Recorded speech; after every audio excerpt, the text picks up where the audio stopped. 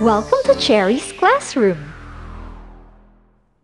Today's lesson is subtraction of a fraction from a whole number. So last time, kung naalala nyo pa, tayo ay nag-visualize. Visualizing subtraction of a fraction from a whole number. So this time, hindi na natin siya kailangang i-drawing, hindi na natin siya kailangang i-visualize. Magsasubtract na lang tayo. Pero dito, syempre sa lesson ko, i-drawing ko pa rin para mag-gets ninyo. So, katulad nito, 1, yung same example pa rin. 1 minus 3/4. Alam natin na ang 1 minus 3/4, ganito siya pag visualize. Isang buo, mabawasan ng 3/4. So, syempre, alam natin na itong isang buo ay hahatiin mo sa 4 na bahagi. Tsaka mo ibabawas yung 3.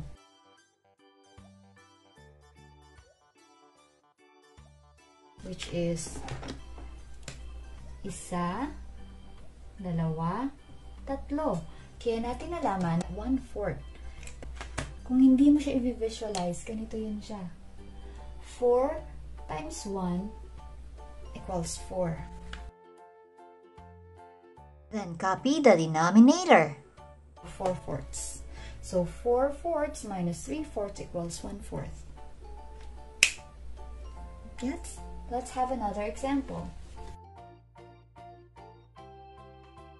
5/8. Ano ang sagot? Again, 8 times 1 equals 8. Then copy the denominator. So, similar fraction na siya. So, 8 minus 5, 3. Kaya ang sagot mo dyan ay 3/8. Another example? Upang masubtract mo ang 2/3 dito sa 4, kailangan mo lang siyang gawing similar fractions. So, para maging similar fractions yung dalawang yan, ang 3, i-multiply mo lang sa 4. So, meron kang 12. And then, you copy the denominator.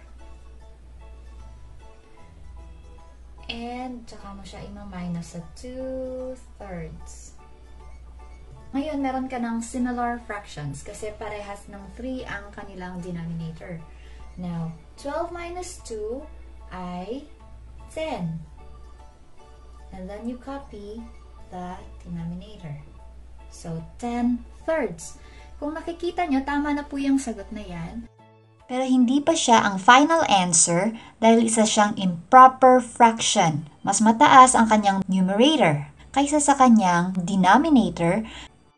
So, i-change natin siya into mixed number. Kung napanood nyo ang ating video noon na changing improper fraction, ito ay isang improper fraction, into mixed number, malalaman mo na i-divide mo lang itong numerator. Hahatiin mo lang siya sa kanyang denominator. So, 10 divided by 3 ay 3. 3 times 3 ay 9. 10 minus 9 ay 1. So, ito ngayon, ang iyong whole number. Ito ang iyong numerator and the denominator. So, ang sagot natin ay 10/3 or 3 and 1/3. So, 4 minus 2/3 is equals to 10/3 o di kaya ay 3 and 1/3. Gusto niyo malaman kung tama? I-visualize natin siya. Ilan? 4. Ang ating whole number ay 4.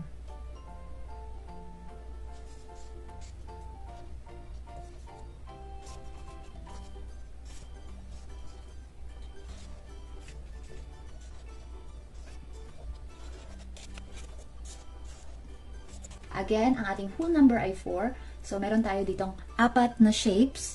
Isang buo, isang buo, isang buo. So, meron tayong 4 na buo. So, kayong bahala kung anong shape, sa anong shape niyo siya na-visualize. Sa akin, ito yung gusto ko. Okay, ngayon, magbabawas ako ng 2/3. So, syempre, dahil 2/3 ang ibabawas ko, hahatiin ko to ngayon. Ito, ang isang buo sa 3. Diba? Pag na-visualize natin. Sa 3. Lahat yan, hahatiin ko sa 3.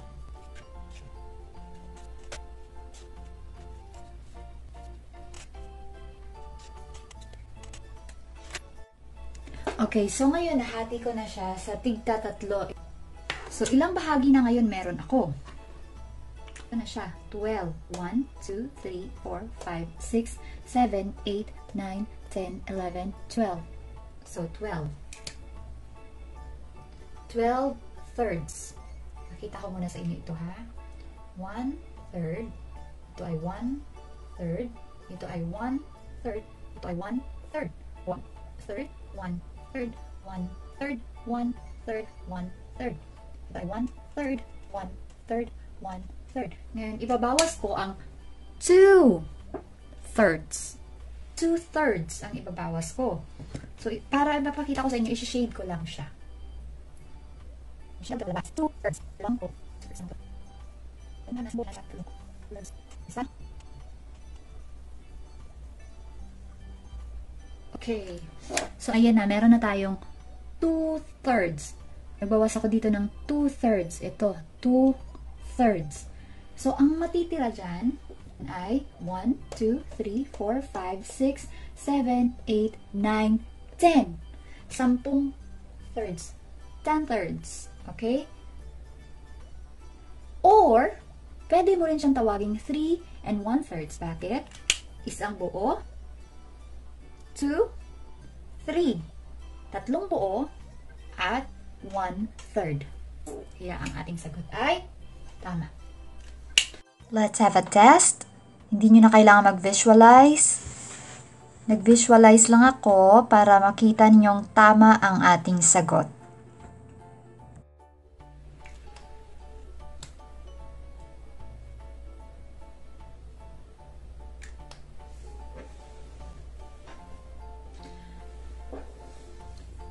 Okay, you may now start.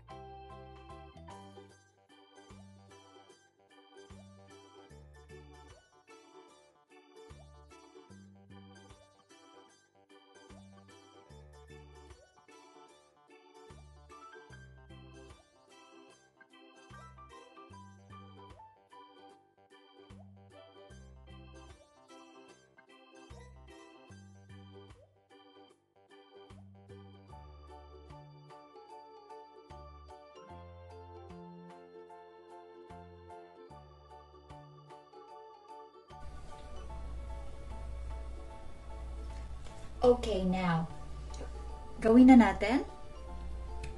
So, 1 and 3/4, ang sagot dyan ay 4 times 1 is 4. So, 4/4. Dahil 4 na hati, bawasan mo siya ng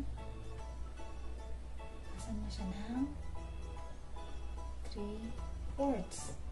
Ang sagot mo dyan ay 1/4.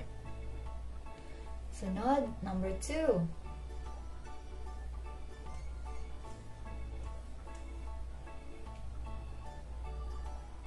So, gagawin mo muna siya uling similar fraction. So, 5 times 2 ay 10 over 5. Kasi sa 5 mo siya, 5 bahagi siya. Para maging similar fraction. So, 2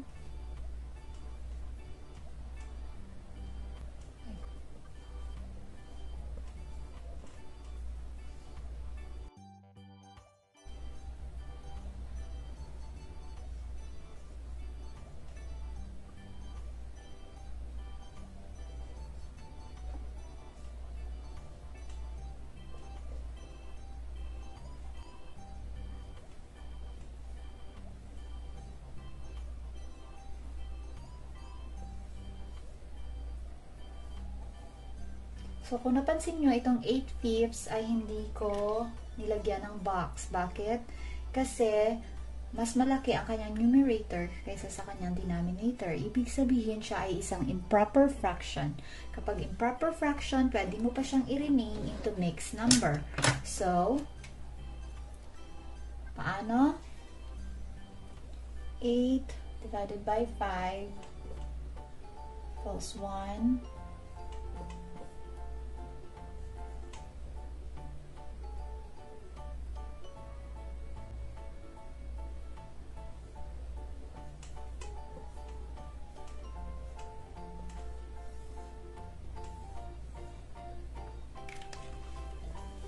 Tadaan! Okay, kung nagustuhan niyo po ang video na to, pag may natutunan kayo, please po like and subscribe para ma-inspire pa po akong gumawa ng maraming videos. Bye!